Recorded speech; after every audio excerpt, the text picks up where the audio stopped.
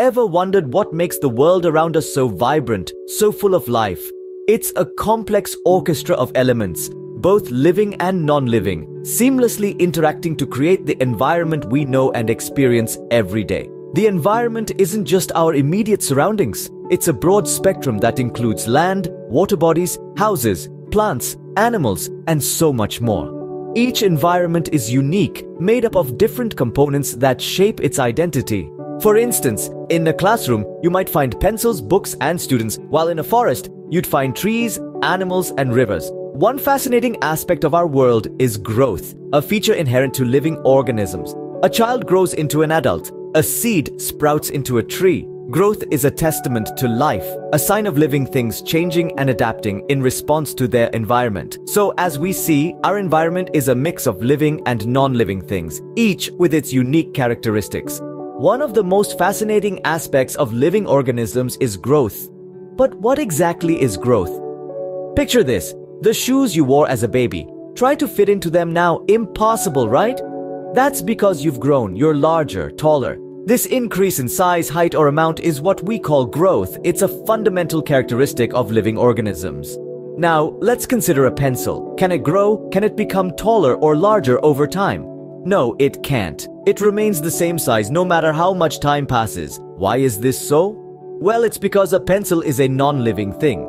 Non-living things, unlike living organisms, don't have the capacity for growth. They don't change in size or height over time. They remain static, unchanging. Thus, growth, an increase in size, height, or amount, sets the living organisms apart from the non-living. Did you know living organisms are not all the same? They can be broadly classified into three groups. First, we have plants. These are organisms that are capable of photosynthesis, a process that converts sunlight into energy. Plants include everything from towering trees like the coconut and bamboo to smaller plants like the papaya. But plants are not just about size. They play a crucial role in our environment by producing oxygen and providing food and shelter for many organisms. Next, we have animals. This group is incredibly diverse, including organisms like the graceful deer, the vibrant butterfly, the swimming fish, and the slow-moving snail. Animals differ from plants in many ways, one being that they cannot produce their own food and rely on consuming other organisms for energy. They also play myriad roles in the environment, acting as pollinators, predators, and prey. Finally, let's not forget about microorganisms. These are organisms that are so small they can't be seen with the naked eye. They exist in air, soil, water, and even inside other organisms. You might think of them as insignificant due to their size, but they are anything but. Microorganisms play a vital role in our world, involved in processes like decomposition and fermentation, and even helping us digest our food.